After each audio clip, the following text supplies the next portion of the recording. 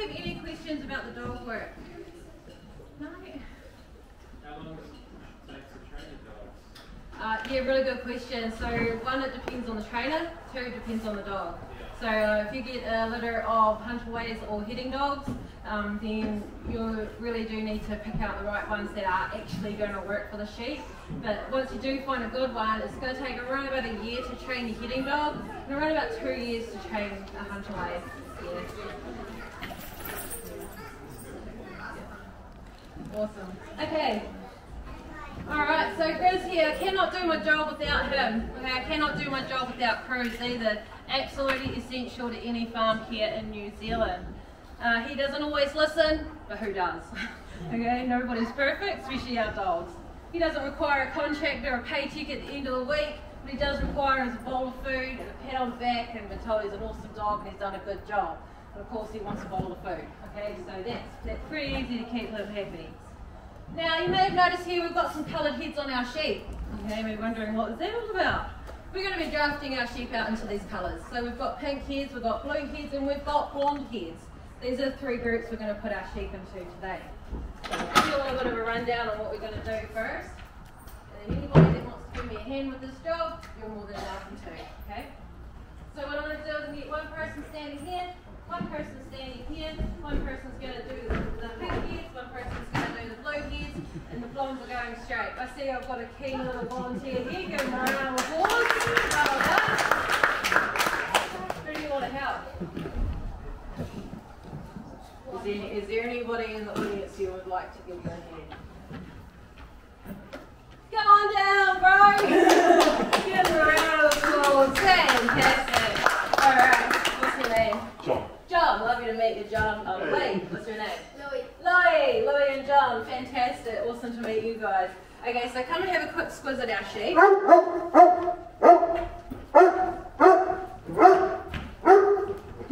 Okay, Chris, quiet. I talk over you, mate. So we've got a pink head here, okay? Pink head here, a blue head here, and a blondie here. Alright?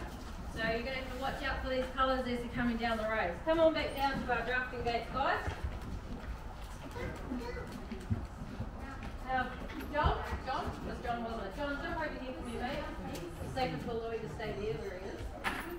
Okay, so your left foot's going on the block, and your right foot's tucking in behind that post. Yep, perfect. Gonna save those toes. Yeah, definitely. Okay, your right hand's gonna operate that gate. You have blue heads. Your left hand's gonna operate that gate, Louie. Okay, you have pink heads. Oh, other hand, mate. You're gonna face this way, okay? Yep, okay. Don't be too awkward about it. There you go. Hand on there, alright? Cool. You've got pink heads, okay? Blondes are going straight. Now I do have a couple safety tips for you guys before we get going. Then we are going to have a practice run so that I know that you know where the sheep belong. Alright, tip number one, please don't move from your spots or all the sheep is through. We don't want a rodeo today, and you've only got jangles on, so we've got to protect those toes. Okay, please don't try and grab the sheep to redirect them. They're either going to buck up and hit you in the head, the scales are 3 times thicker than what ours are, or they're going to jump over here and blow into our lovely audience, okay, which we want to avoid. Okay. Now if you do want to stop a sheep from going down the wrong track, so they do take the right track, what you're going to do is jam your head, okay Louie? You're going to jam it. If you've got a blonde or a blue coming in through, okay, you're going to jam it. What's it going to do from there? It's going to go backwards. And then you're going to redirect with your gates, okay?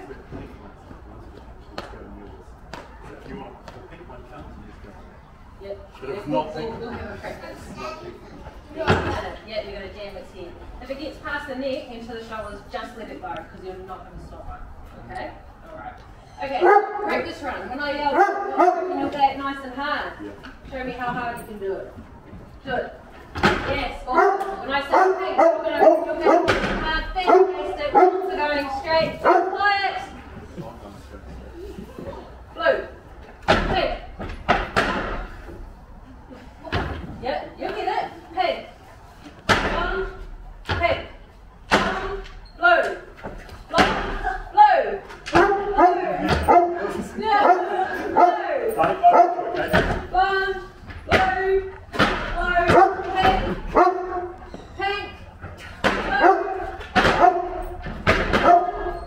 Pink.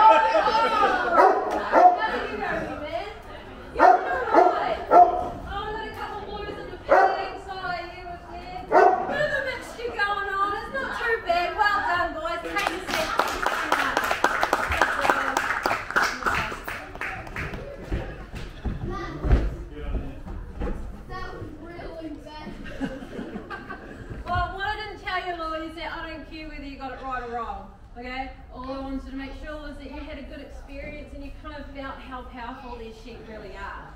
Okay, once they get going down this track, they're not going to want to stop. But when you're talking about doing this commercially, you could be doing between 12,000 and 8,000 sheep. That's a lot of sheep to try and get through in one day. Now the pen that we use there is going to be replaced with a size pen out there. It's going to hold around about 1,000 lambs and 800 to 900 fully grown ewes. Chris here, he's going to run them through at 700 sheep an hour. And generally there's only one person on the gate. It looks a little bit like this.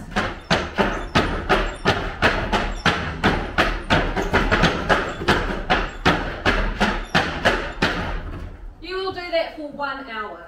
Your arms will feel like jelly by the end of it and your brain will want to turn asleep and go to mush. So it's super important you do take your breaks. Now Louis, my man, if you do get one wrong, you're the one that needs to go in amongst thousands of sheep, find the one you got wrong, drag it on back and put it where it goes.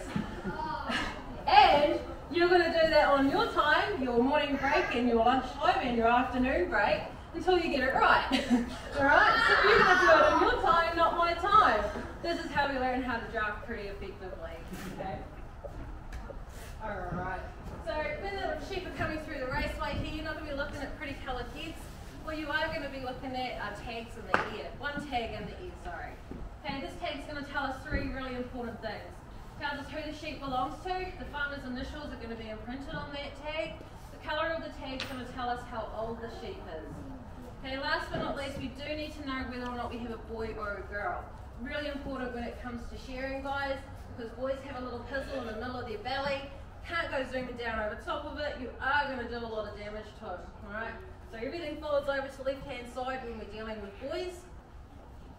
But yeah, super important that we do get this right. Okay?